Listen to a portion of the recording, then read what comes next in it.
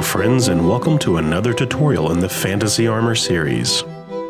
This time, I'll be demonstrating how to make an articulating leather breastplate and backplate, also known as a cuirass.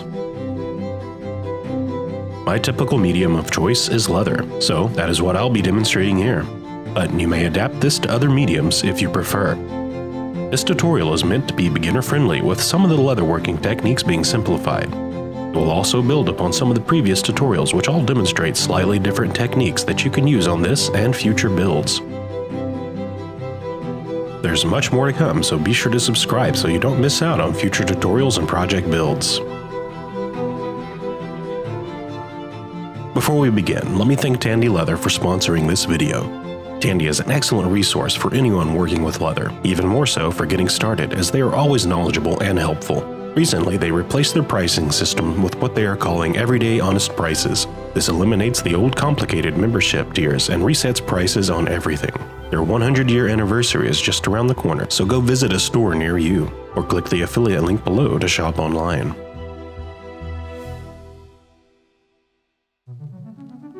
As always, the first thing is to print and cut out the patterns.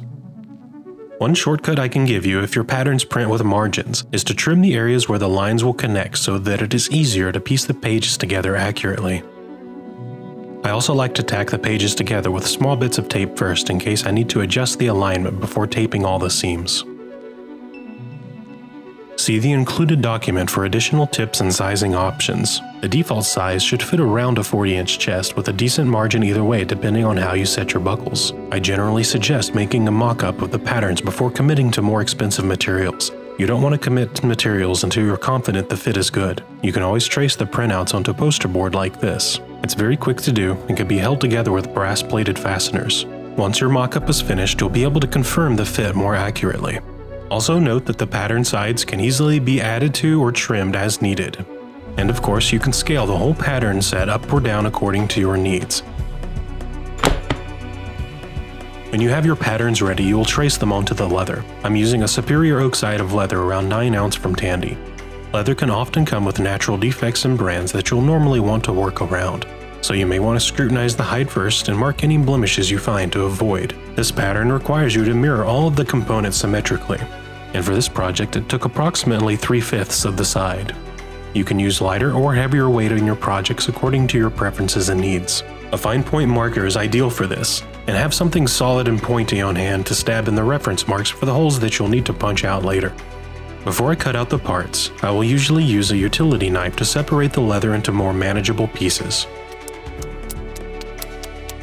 From there, I'll be using my craft tool shears to finish cutting the pieces.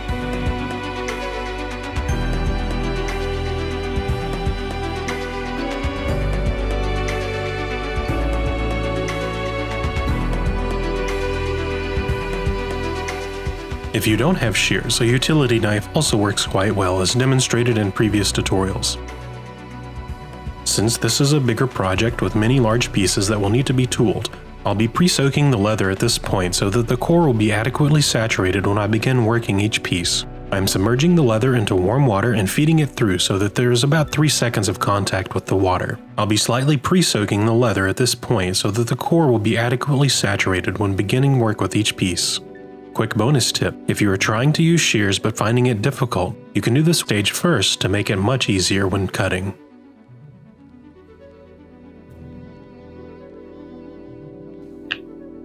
Next, you can use a stylus or a ballpoint pen to transfer the design features.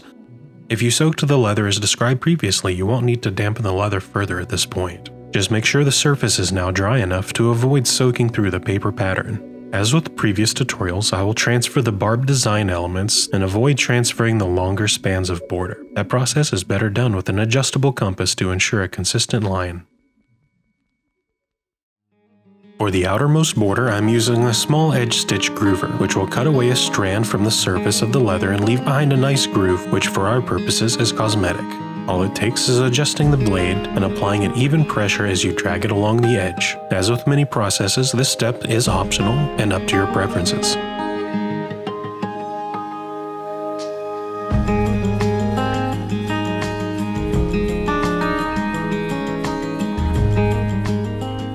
To commit the design lines to the leather, I will carve them with my swivel knife. As always, start with a sharp blade and strop a few times so that your blade glides smoothly. The lines you would be carving here are broad and sweeping, so it's a good basic practice to build your muscle memory as we build towards more advanced techniques in the future. When you carve with a swivel knife, you're making a permanent cut, but you'll usually only go about halfway through, which will not impair the stronger connective fibers of the leather.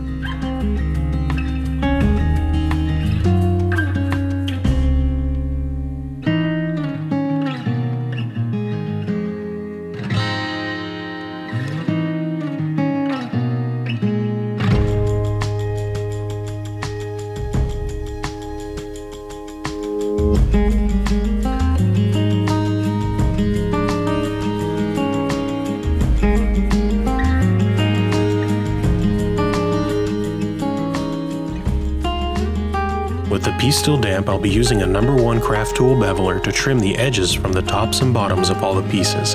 This gives the leather edges a smoother and rounder profile.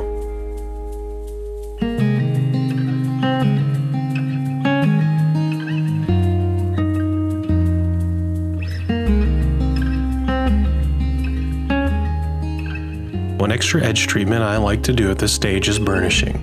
I'll dampen the edges a bit with a sponge and water. Then I'll take my slicking tool, which has a rounded groove, and use friction to compress and burnish the edge fibers of the leather. This results in a smoother appearance that is more comfortable to the touch. Next, I'll be using a rotary hand punch to make the holes for the piece. There are only a few holes in this design that the hand punch can't reach. The rest can be done with a typical hole punch.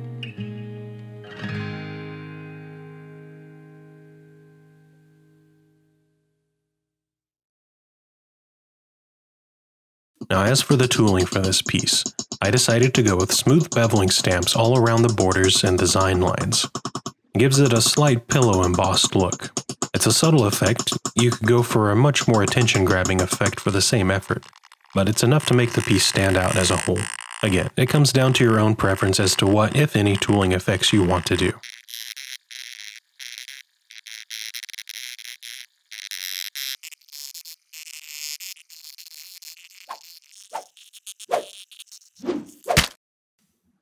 And just to add a little extra decoration, I picked out another tool to decorate the horizontal banding on the lower plates. Border tooling is a simple way to add a little extra visual appeal and value to your piece. I would encourage you to experiment with stamps to come up with interesting effects for your piece. As for the tooling about how the distressed effect is achieved, I'm going to split that technique off into its own video, which will come soon after this one. So if that's of interest to you, make sure you're subbed and signed up for notifications so you don't miss it. For the coloring of this piece, I know we've already done red and black, but you know what? I like it. For the red and the black, I'm using Phoebing's Pro Oil dye. I'll start with black using a piece of sponge and a brush so that I can better control how it is applied along the lines.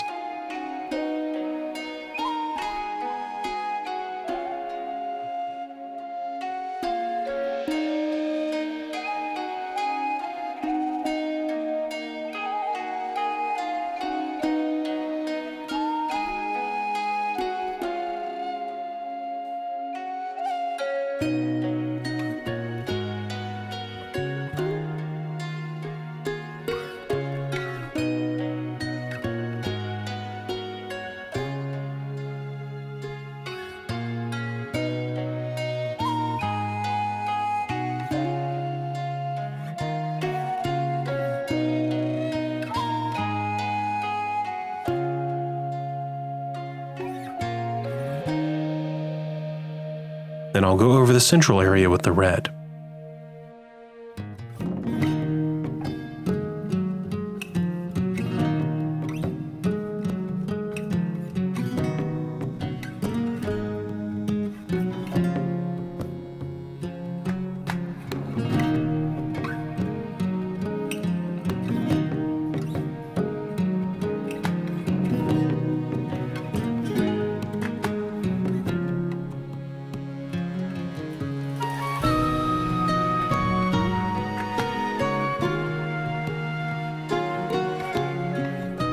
Next, I'll buff some of the excess pigment with a paper towel.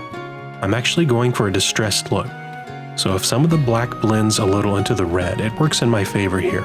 But for a cleaner look, buff the colors separately with separate towels. I'll repeat this process for the remaining pieces. The back pieces I decided to go with all black.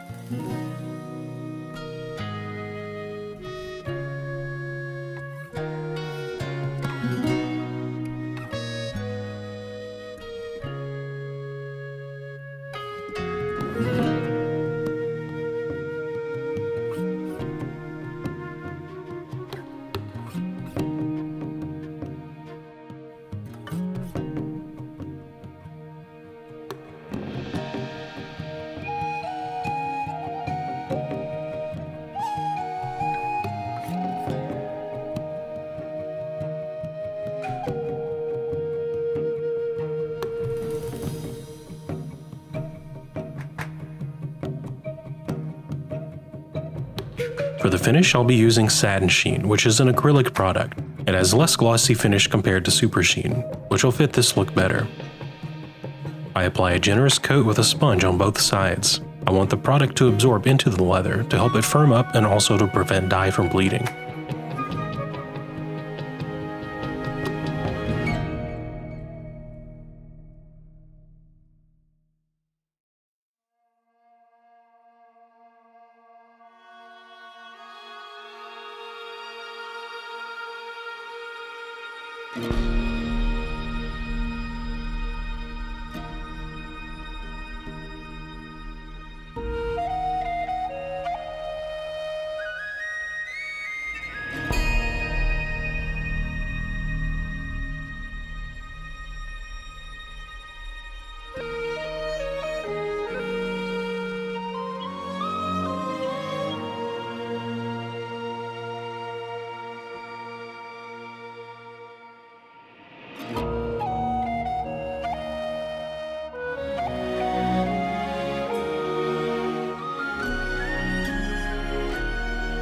The assembly of this project should be fairly straightforward, but before the rivets go in, I would suggest you shape the pieces a little bit.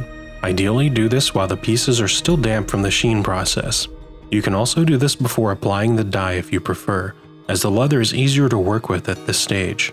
However, you only need a subtle shape to get a good look on this piece, so it's fine to do it at this stage as well.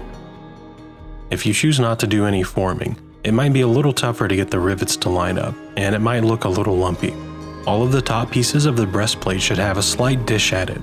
For the backplate, I'm focusing more around the shoulders, and for the front, I'm wanting more of a smooth dome across the whole front. I don't expect everyone to have a dedicated forming tool like this, but you can get creative. For example, you can use something like a softball or a bowling ball, or find something cheap online like an acrylic hemisphere. And for the bottom back pieces, you can add a bend that's in a valley shape to accentuate the spine. Don't go too extreme with the shape either. You can always tweak the shape more once you finish the assembly. Because this is a shaped piece, to set the rivets you'll either have to turn the piece over and set it flat, or if you want to use a rivet setter for a more domed rivet appearance, you'll have to elevate your surface with something like this mini anvil or some other striking face. You can either start from the middle and work your way out, or from the outside and work your way to the center. Keep in mind there are many factors that can make a rivet hole misalign.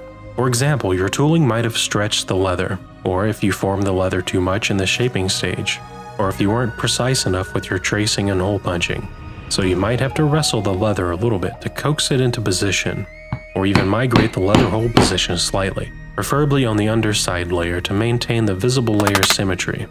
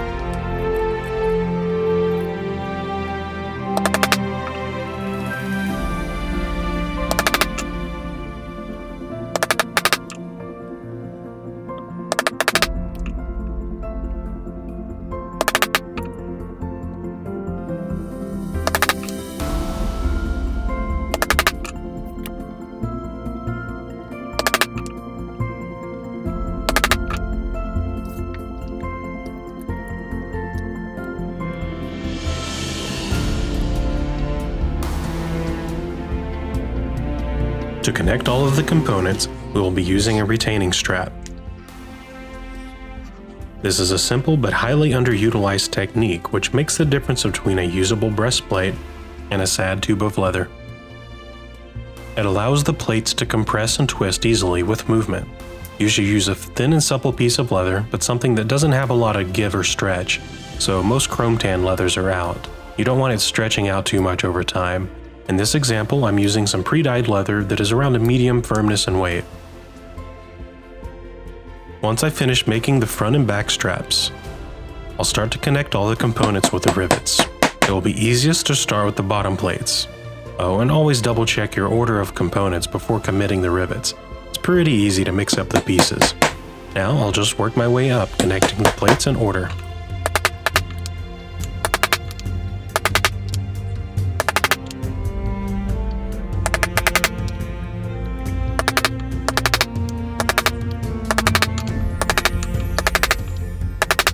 Finally, we come to the buckle placement.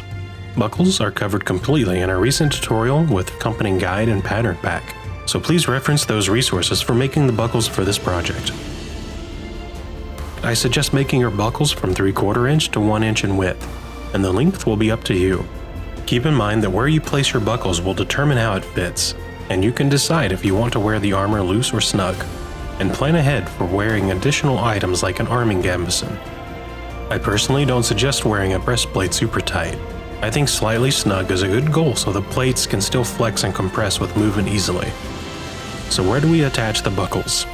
If you have a form that is approximately your size, that is probably the easiest way. You can mark the holes as demonstrated here. If you don't have that, the next best thing is to have a friend help hold the pieces up and get your reference marks from there. If you start with the top and add the buckles to connect the front and the back, you'll have an easier time matching up the sides from there. Just make sure they are even when you mark one side, then you can simply transfer those marks to the other side with the aid of a paper pattern.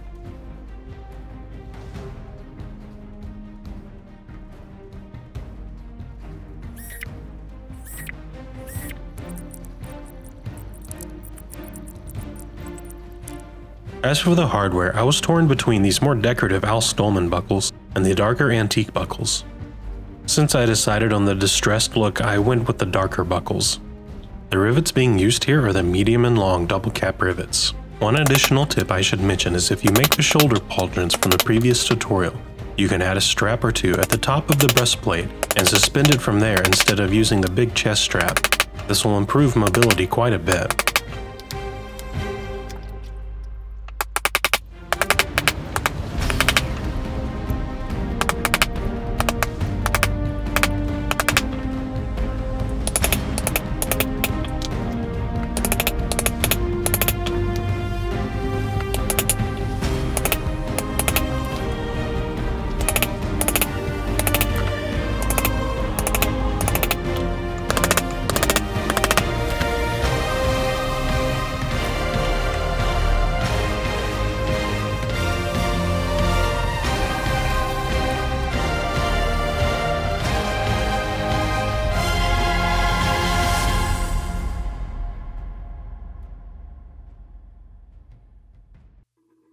One of the goals I have for these videos is to keep improving the production value, which I'm able to do with your support. So I really appreciate those of you who do buy these patterns, as well as our Patreon supporters. And if you would like to see some behind the scenes, early access, work in progress content, and access to the latest patterns, I hope you'll consider checking it out at patreon.com/Prince Armory. And if you want to pick up this pattern, head on over to academy@princearmory.com. And again, thanks to Tandy Leather for supporting this video. And if you enjoyed this video, please be sure to like, comment, share, and subscribe. Thanks again for watching. I hope to see you next time.